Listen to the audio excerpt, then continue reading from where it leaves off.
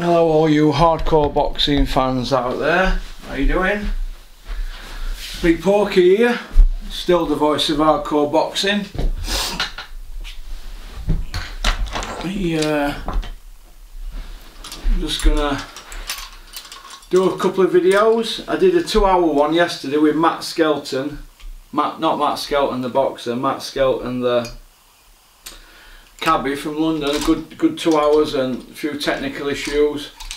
And I had one the other day, a 3-hour interview with Robin Reed, and a few technical issues with that after, so maybe I don't know what I'm doing, I don't know, but I'm a bit fed up. And after interview with Robin, I went to turn the car over and I broke down, battery were flat because it had an interior light on, so not good, is it? Not good. I'll just leave that there to breathe a bit. Right, I don't really know where to start really, to be honest. It's you know, it's been an interesting week, hasn't it, in boxing this week. I think that we might as well just basically come straight out with it. Dominic Ingle has had another fighter with drug issues. Now we've had Galahad, Saunders, now we've got this and Gabo or something, whatever he's called, cruiserweight now. What is going on? I mean, is it because he's an Ingle, he's going to get away with it? If that were anybody else's gym in the country, right, there would be issues. Now, people keep sending me screenshots. I don't get to see everything that happens on Twitter unless people send me screenshots, and well, a few people have been having a dig. I know Tony Bellew don't get on with Dominic Ingle. I know that Tony Bellew were very vocal in saying that Billy Joe Saunders never took the nasal spray stuff. That was something apparently that they found out down the line, that this drug test that Billy had failed, nasal spray were involved in it. So it's easy to say, oh, we took nasal spray, but what is going on? Do the fighters take this stuff? Now, Kid Galahad, he basically dug him in an hole. He says, yeah, there was stuff, but it wasn't me that took it, my brother spiked me. So if his brother spiked him, why would your brother spike you with that? I don't get that. Is that true? I don't know. Well, somebody's giving me it. Now, I know for a fact that Kid Galahad is a hard trainer. He's technically, his skills are off the charts, aren't they? And he's a hard trainer. But do any boxers out there admit that they've, yeah, I was juicing? There's only Gerald Miller admitted it. He's the only one that's come out, and I think there's a girl in there. Mia St. John, is it? I might be wrong on that. So that's two that I know that have admitted taking performance enhancing drugs. Rocky, come down here. That's two that took performance enhancing drugs that have admitted it. That's PEDs. Now, but Galahad's saying, I didn't take it, somebody spiked me with my brother. Well, that's that issue done. Mick Hennessy got him a 6-month reduced on his ban from 2 years to 18 months. Billy Joe Saunders, he's saying I had note. Now, who gave Billy Joe Saunders that? Now, everybody in the industry who I know, who speak to, they all say that it's Dominic Ingle who distributes them, the medication, not medication, the nutritions and things like that. Now, Dominic's quite up on stuff like that. He looks well for a 50-year-old, doesn't he? He looks in better shape than what I do. Come here. Come on. Come here. Come on. Good boy. What's the matter? What's the matter? You come to see me. Hey? You look different with your haircut, don't you? You okay, Mickers? Hey, Mickers? You shaking? What's the matter with you? Have you seen a ghost? What's the matter? Firework. Can you hear fireworks? Come here. Don't be frightened. Only a few fireworks. Hey? You're checking. Now, Dominic's obviously in good shape. He knows a lot about nutrition. His brother-in-law is a doctor, and he's a nutrition expert as well, apparently. It's the same doctor, the Asian gentleman that does the boxing border control fights. You know, he's the doctor in the corner. That's Dominic's brother-in-law. He's married to Dominic's sister. So they're steeped in boxing history at Ingles, aren't they? They're on area council for amateurs and things like that. So they play a big part in boxing in the community. You know, their gyms probably had funding 40 years, so they get a living out of boxing.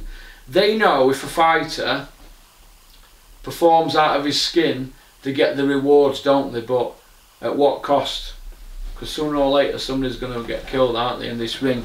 Now, we've already had Scott Westgarth from Sheffield dying ring.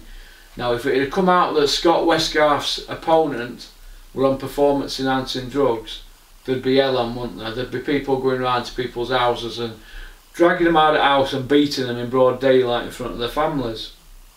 That's what would be going on.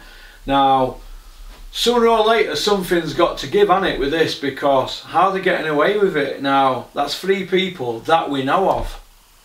Now, I don't want to hear about people saying that Kell Brooks on gear, or Johnny Nelson were on gear, or Liam Williams is on gear. They've never failed a drug test as far as we know. Liam Williams is most improved fighter in this country, and I'm going to go with the notion that Liam Williams has done that through hard graft. Now, but we need somebody in the media, because it's not going to be me, is it? Dominic's welcome to come on my channel anytime. Come to my office. You can come to Dennis Hobson's office and I'll interview you, Dominic, if you want. So I know you're watching this. You can come to my office anytime you want, Dominic, and I'll ask you to your face, are you giving these boxers drugs? If not, why are people in the industry saying you take the kids for breakfast after they've been training, you eat lunch with them, you tell them when to go to bed, what to eat? You're in charge, you're the mother hen of the gym, Dominic. You've got to start taking some responsibility. Is there a drug issue at your gym? I think there is. Now, nobody's going to come out and say it. Tony Bellew's come out and said it. He's a cruiserweight world champion boxer, so he can have a fight, can't he? I can't have a fight, me. I'm just a small little YouTuber, that's all. SMO, small. But what's right is right. Now, how many people out there that are boxers have lost to Ingle fighters now? They're all going to be sat at home thinking, do you know what? I think maybe they might have been on something. Now, when you're at this level, right, we have what's called masking agents. These masking agents, what they do, they cover up when you've got stuff in your system. And how it works is they'll get testing kits, they'll let you take performance enhancing drugs, they'll take a test off you, and they'll do it so many days, and they'll try and see if they can get away with it. And they'll keep testing you at certain times, these people, these, whatever we call them, the cheats. And then they'll test it, they'll do a urine test, their own testing stuff. They'll do it with masking agents until they find something that masks over the performance enhancing drugs. Now, they've been caught 3 times now. But what these people do, they have a plan B. So if they do get caught, they can throw an answer. Now, when Gallagher got caught, he was banged to rights. So all he could say is, oh, my brother put something, my spiked him. What sort of brother does that? Do I believe that? No, I don't believe that for 1 minute. What sort of brother would do that? Why? I mean, when he did it, Barry were hardly driving around in Ferraris and earning millions, wasn't he? He wasn't at the top of his game like he is now when it happened, was it? So I don't believe that. The Billy Joe Saunders one, I don't think for 1 minute Billy Joe Saunders would even take anything like that. I don't think he would. Has he been given something and not known about it? Maybe. We don't know. We're never going to get to the bottom of it like that. But what I do know is this. Billy Joe Saunders he's not trained by Dominic Ingle no more, is he? And I'm now hearing people saying that they're not going to want to work with Dominic Ingle now. This is fighters. Now, I know parents that are saying they're not going to take the kids up to that gym. I mean, what's going on? Dominic, you need to come out and explain yourself. We don't want to see all these political answers and blah de blah. I mean, people are saying that you're going to throw this kid under the bus. Look, if your fighters are juicing, there's a problem. There's a problem now. I don't normally agree with anything Tony Bellew says, but Tony Bellew has got a massive profile, and if he's coming out questioning what's going on, something needs to give. Now, Kugan Cassius is not going to ask the right questions. Michelle Phelps isn't. Rob Tebbett isn't. The big three, I call them. They're not going to answer questions. Michelle Phelps drives from Manchester in her fancy car all the way to Sheffield to go to Ingle gym, and then she drives back to Manchester. She don't call it Mick Wales gym. She don't call it Steffi Bull's gym, Dennis Hobson's gym. She don't go to Steel City in Sheffield gym. She don't go to Chris Smedley's gym. Do you know where I'm coming from? She don't go to all them gyms. She don't go to Glyn Road's gym. She goes to Ingle gym because Dominic Ingle and Billy Joe Saunders, when he was there, they do numbers, don't they? Kelbrook, you know, Gallard, they all do views, don't they? It's no good going to see Tommy Frank, is it, or Josh Whale, people like that, because they don't do as much numbers as them, do they? So I have a problem with that. But them people are not gonna, they're not gonna ask the proper questions. Whereas me, I've got loads of questions I want to ask. But they know it'll end up in a screaming match if I ask them, don't they? I will put them on the spot. Did you know your fighters were taking performance enhancing drugs, Dominic? He's going to say no, and I'm going to say, well, what are you doing about it if your fighters are getting tested, they're failing? Why aren't you throwing them out of the gym? Why? Why aren't these people being thrown out of the gym, thrown out of boxing? I want them thrown out of boxing, me. Nobody's going to do anything, are they? Now, Eddie Hearn's made a stand this last week. He's saying, I didn't want to sign Jarrell Miller. What he's forgetting is that Bob Arum put a better offer in for him, didn't he? So, for Miller. Well, so, as far as I'm concerned, Jarrell Miller is a drug cheat. He's admitted it, though. And Eddie's saying he can't get his head around signing him, but I don't know if that's crocodile tears or what. You know, okay. Huh? Because nobody daddy loves me, this doggy, doesn't he? But what I will say while I've got Rocky here, if you ever get a girlfriend and she looks at you like Rocky looks at me, you know you've got a nice girlfriend and she loves you. So always look for that. But now I think that Dominic Ingle's got to come out. He's got some explaining to do. I mean, 3 kids have been caught on his watch. On his watch. Now, Dominic, people say in industry he's a control freak. I don't know him. I don't know him. I've heard, you know, rumours, and I've heard years ago he picked an old chair up in gym. You know, like you get a settee, 3 and 2 single chairs. He picked this old single chair and he crushed it. He went, crush! He crushed this big chair like Samson. And you know, I've heard all sorts of rumours now that he takes, he's got these t-shirts, Dominic, and he has arm part on t-shirts tuck up, so it's tight on his arms to make his arms look bigger. I've heard he even measures his arms. I mean, there's even videos of him squatting with Michelle Joy Phelps and Galahad on his back. I mean, what's all that about? I'm just going to show him how strong I am on my legs.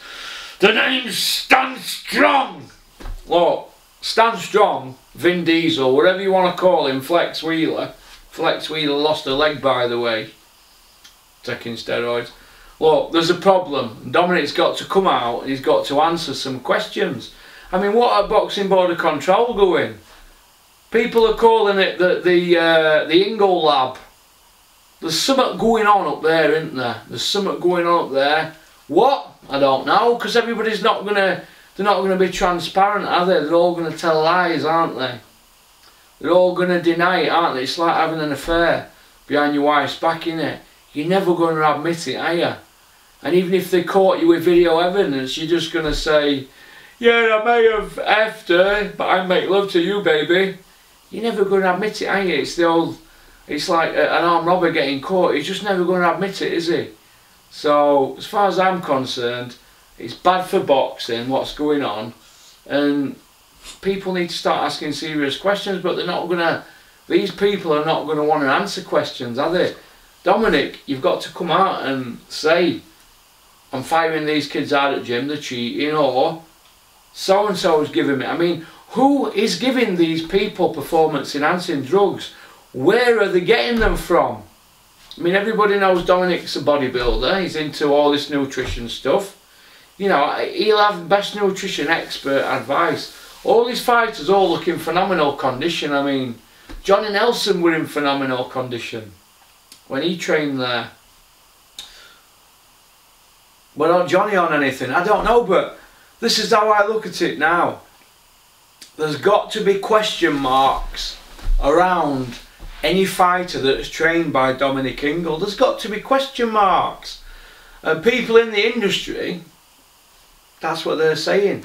The managers, the promoters, the trainers, the fighters, they're all saying, listen, if I'm fighting any of them, I want testing. Now, testing is £1,000 a go, right? Josh Whale fought for IBO International belt last time out. £1,000 quid. £1,000, right? Got to be tested now. Look how many title fights Eddie Hearn puts on a year. Can you imagine how much money he's giving to these testers?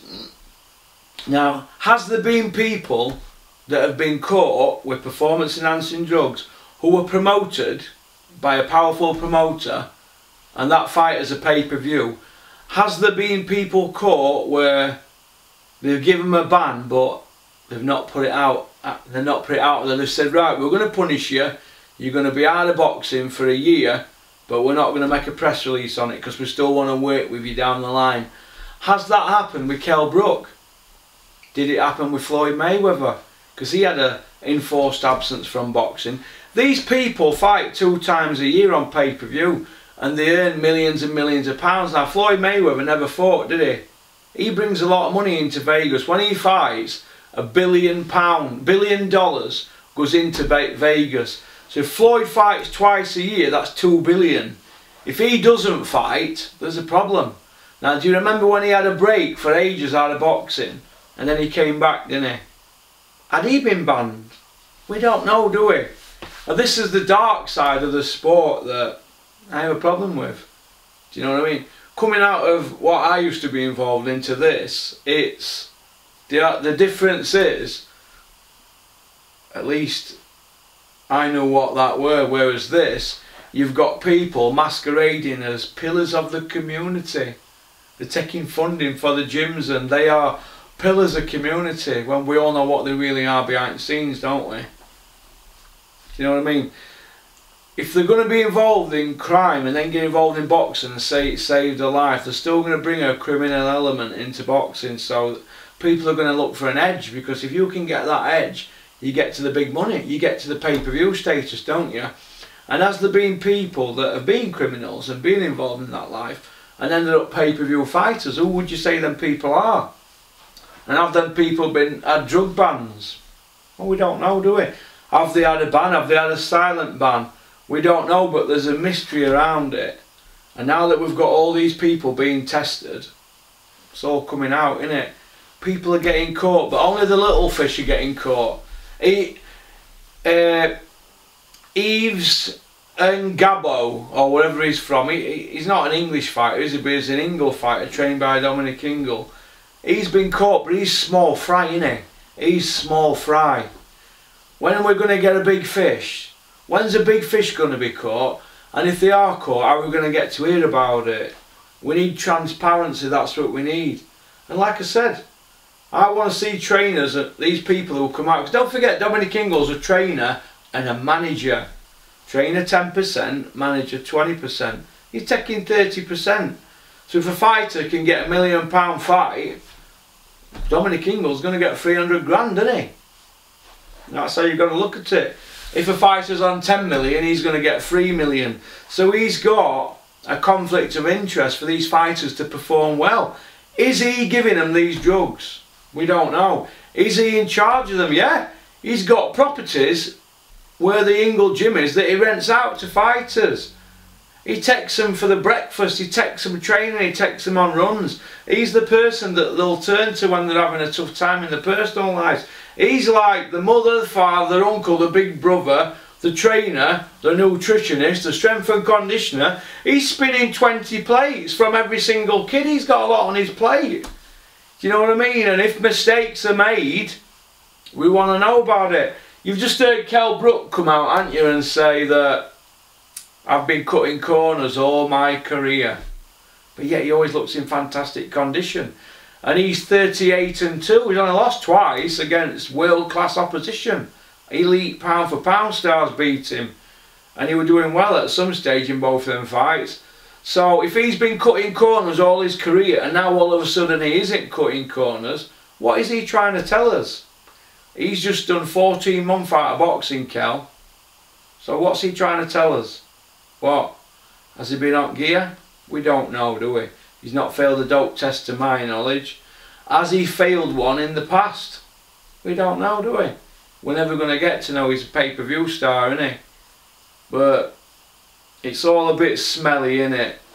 But Dominic, you've got to come out, Dominic, and you've got to answer some serious questions. If any more people fail in your gym, are you going to resign as a trainer manager, Dominic? Are you going to? Is gym going to fold? I mean, what's the point in having a gym that with all these fighters that nobody wants to fight them? Because if Dennis says to me, what about so-and-so for Josh Whalen or so-and-so for Tommy Frank, I'll say no. They're an Ingle fight and they might be juiced out their minds. If one of our fighters gets badly injured and it comes out that these people have been on performance-enhancing drugs, Dennis, well, what's that gonna? What we're gonna tell the kids' parents, eh? Say for instance, Josh Whale gets injured in a fight, and it's against an Ingle fighter, and it comes out and he's failed a drug test. How can I look Mick Whale in the face again?